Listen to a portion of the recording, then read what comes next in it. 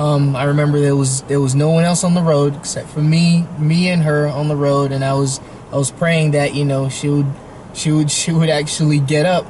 And so it kind of, so I'm pretty happy that she got up and I was able to help her. I was able to help her family. Saw her family afterwards, and them thanking me that that in the job that I did and what I was able to accomplish.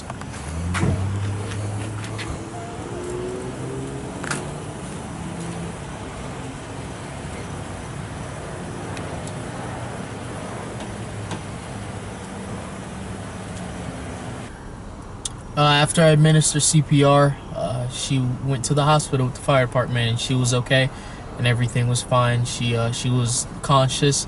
There was another incident a week or so later where I administered Narcan to another unconscious lady. I responded to a female. It was at a hotel, I remember, and she was unconscious.